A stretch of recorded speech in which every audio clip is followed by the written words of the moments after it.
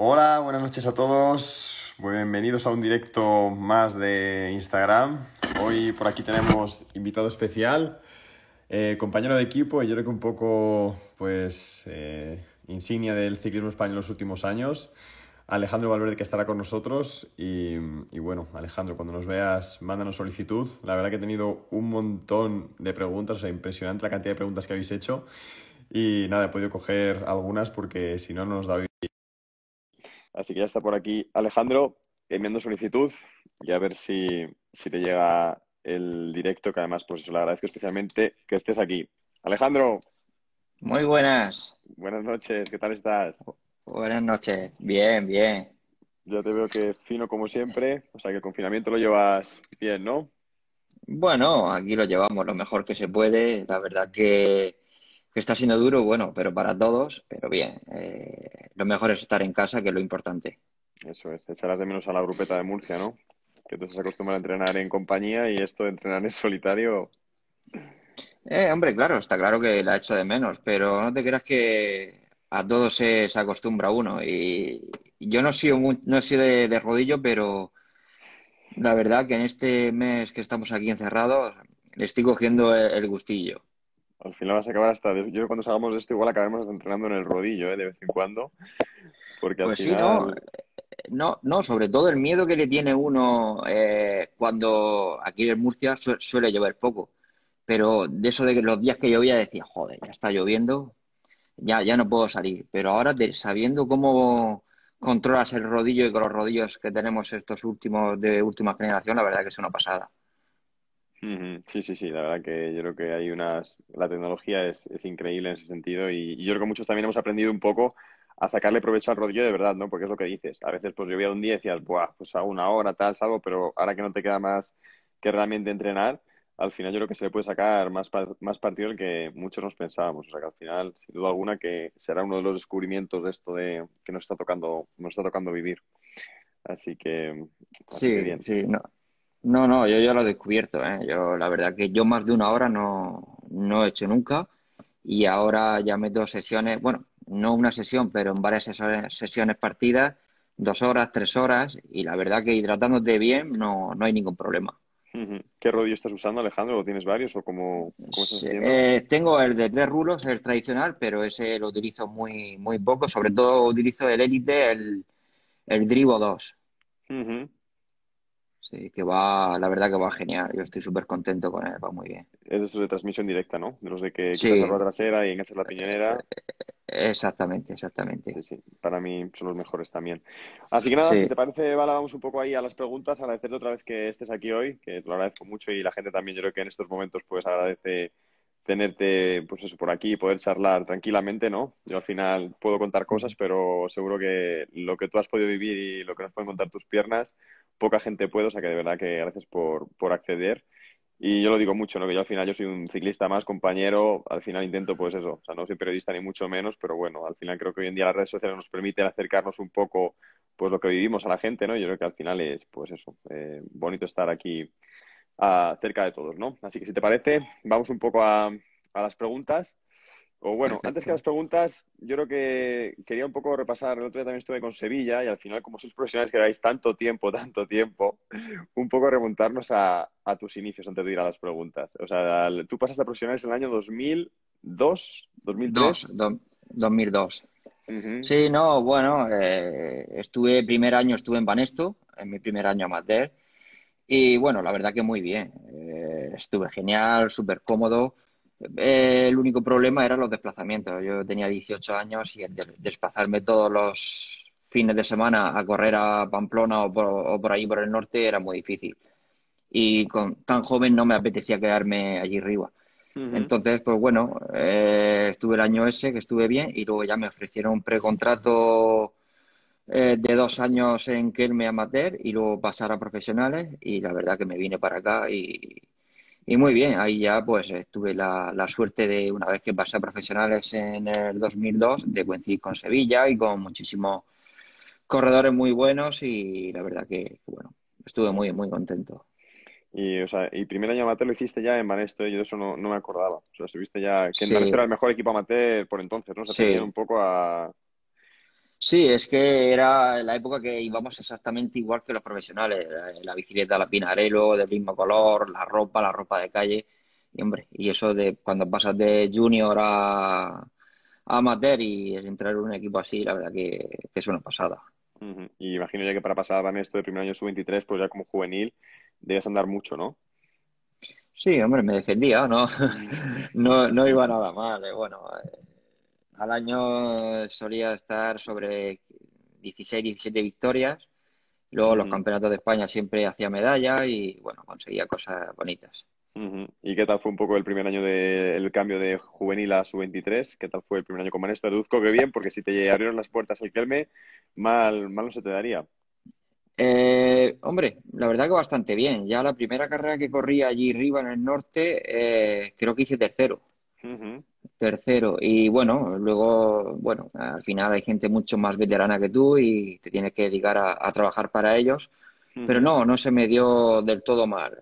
Y ya bueno, ya el segundo año ya se me dio bastante mejor, ya conseguí victorias y el tercero ujú, ya fue donde hice un año muy, muy bueno.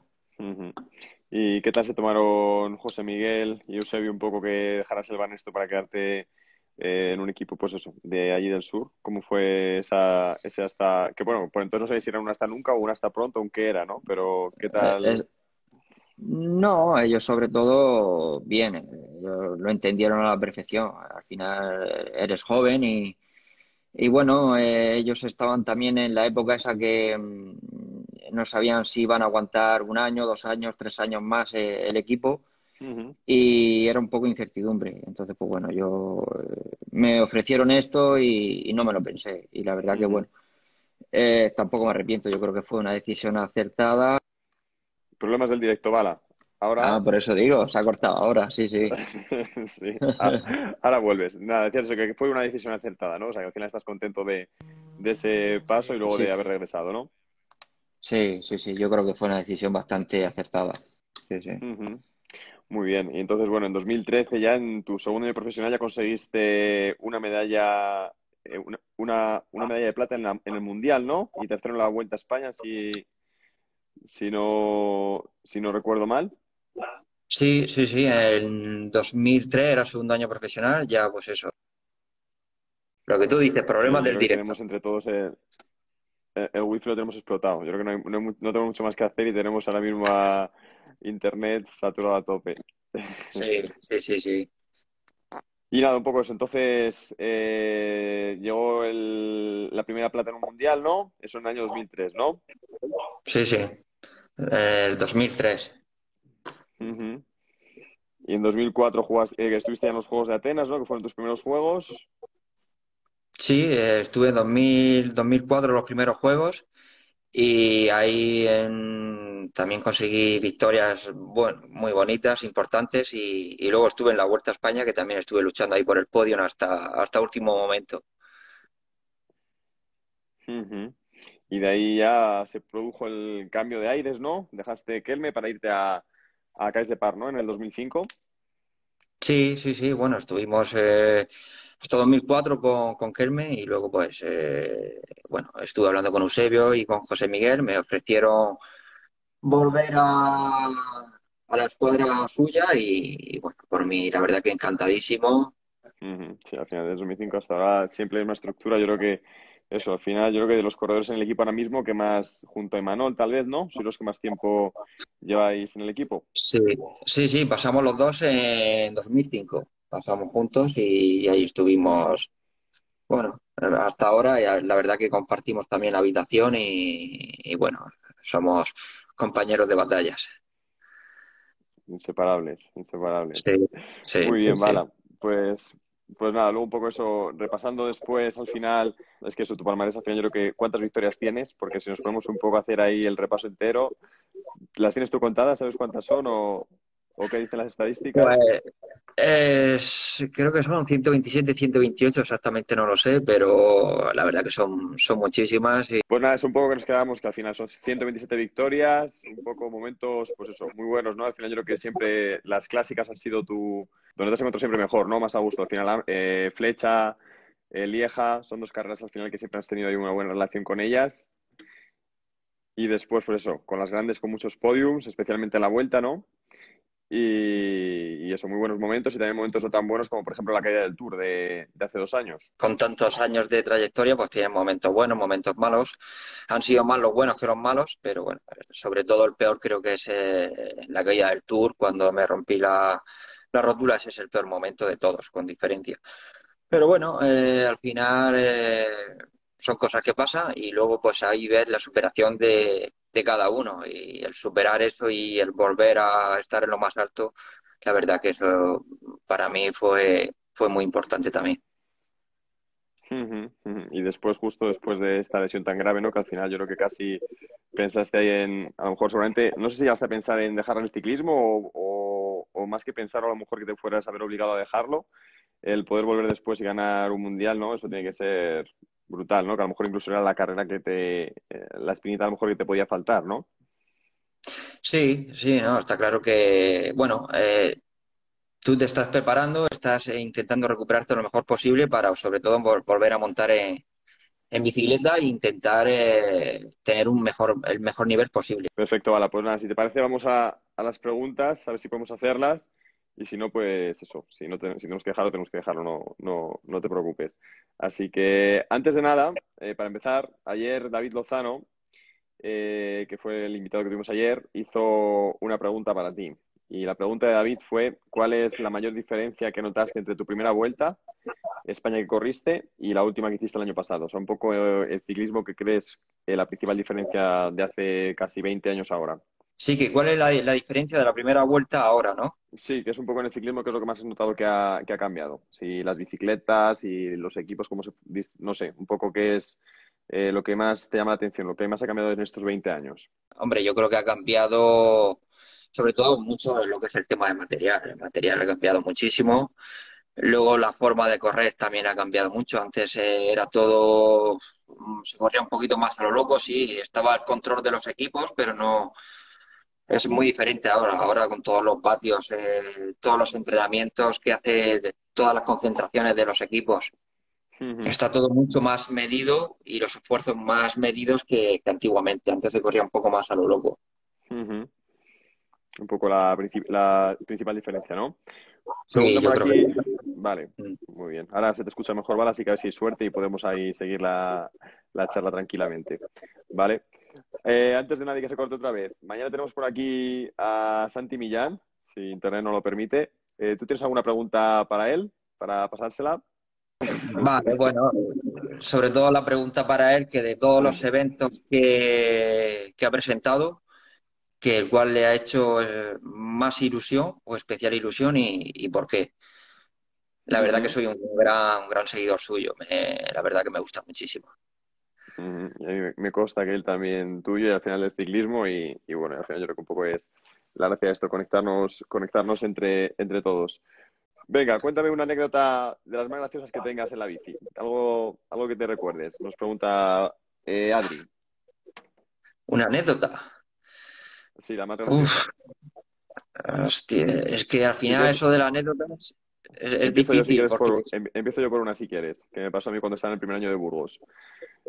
Que estaba para mi segunda carrera. Había corrido Mallorca, corrí luego la Ruta Angel y estábamos tomando el café pues con los del Burgos BH por entonces. sí, Y dijeron, estamos a mitad de la parada, el día siguiente viajamos a Francia. Y dijeron, oye, que al final ha llamado Julio y que en vez de correr 7 en Francia, corremos 6. Que el último que llegue al hotel se queda en tierra. Y allí que fuimos corriendo, vamos, o sea, no he corrido más en mi vida, hicimos 50 kilómetros a tope para llegar hasta el Hotel Ciudad de Burgos y nada, al final era una broma, pero vaya broma, que nos estuvimos riendo como 5 días. ¿Qué agrupeta te gusta más? ¿La de todo el año o la de la playa? hombre, las dos tienen lo suyo. La verdad que la de todo el año es la con los que siempre estás conviviendo día a día y te encanta, pero la de la playa es una pasada.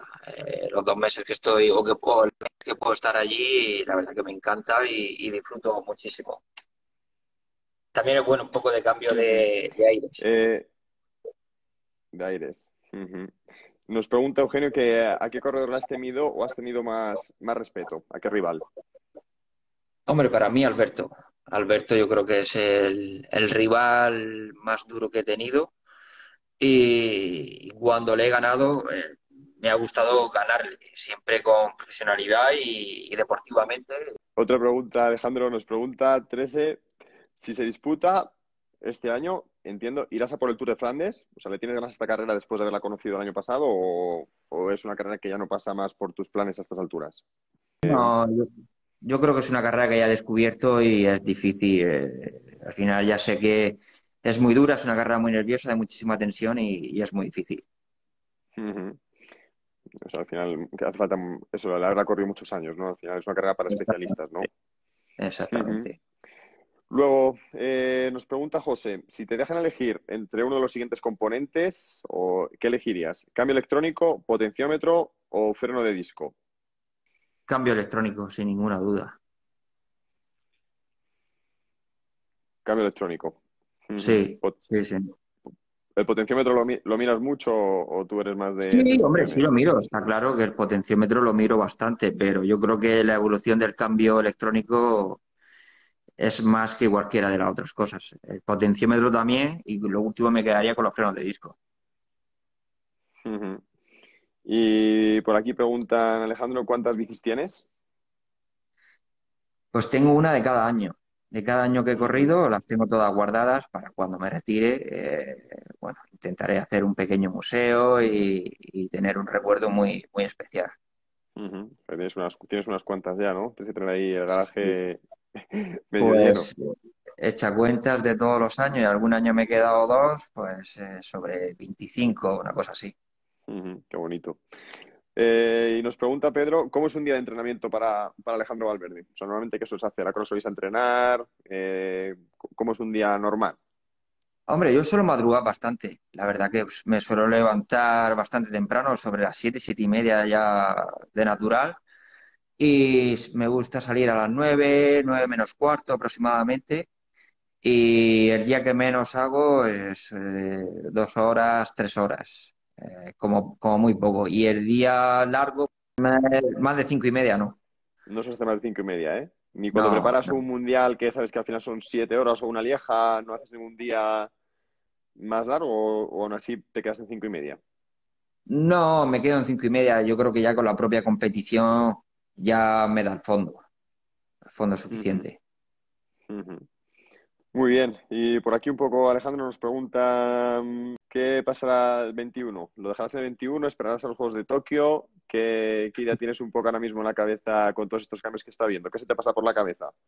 ¿Aguantar hasta Tokio sí o sí? ¿Ver después? ¿Qué pensamiento Pues tienes? ver un poco cómo voy también, cómo es mi evolución, si realmente, bueno, mis sensaciones son como años anteriores o ya me va bajando un poco la forma. Todo depende, pero Ujú, en teoría la idea es terminar, hacer el año que viene entero, el 21, y ya retirarme.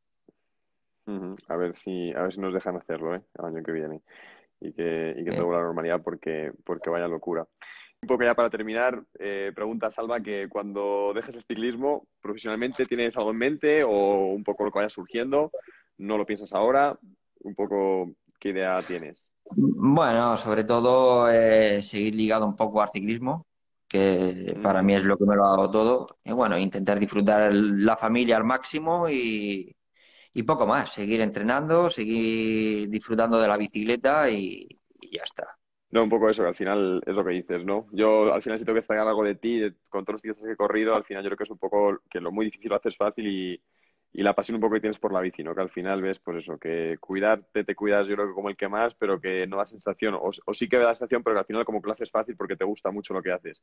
Y yo creo que un poco es al final, pues eso, eres un ejemplo para los compañeros y bueno, y mientras sea así de fácil, pues eso, aquí te tenemos y ojalá pues que vaya muy bien Tokio y como dicen muchos, pues que no te retires nunca porque al final eres un poco la insignia del ciclismo estos últimos años. O sea que al final un placer haberte tenido por aquí. Vale, vale. Pues nada, un poco una pena que el internet haya ido un poco así, pero bueno, al final son cosas que pasan que yo creo que en estos días el wifi está demasiado solicitado. Sí, la verdad que sí. Bueno, me hubiese gustado que hubiese sido mejor lo que tú dices, el wifi, pero bueno, yo creo que hemos estado un rato, hemos estado bien, hemos charlado Y bueno, espero que todos los que han estado por aquí viéndonos que hayan disfrutado, pues, dentro de los cortes, lo mejor posible. Sin duda alguna. Esta noche, creo que ahora a las 11 vamos a está el documental de Un año en Arcoíris, ¿no? Me parece, de Mónica Sí, Marchante. sí, sí, sí. Así que yo creo que no lo he visto, así que a ver si puedo ver la manera de verlo, que sigo sin mandar a la televisión, pero intentaré apañarme. Así que, Muy bien. Pues ve lo que te va a gustar. La verdad que está muy bien. hala, eso, que mil gracias, a cuidarse y nada, y que nos veamos pronto, ¿vale? Venga, igualmente, muchas gracias. Un Un fuerte abrazo, abrazo. adiós compañero, Igualmente. Adiós. chao. Chao. Bueno, pues hasta aquí el live de hoy. Así que esto es todo por hoy. Mañana a las 10 con Santi Millán para hablar un poco pues de televisión, presentadores, ciclismo, lo que surja. Dejaré por aquí las preguntas como siempre para que le podáis enviar también vuestra pregunta a Santi Millán. Un abrazo para todos y hasta mañana. Chao.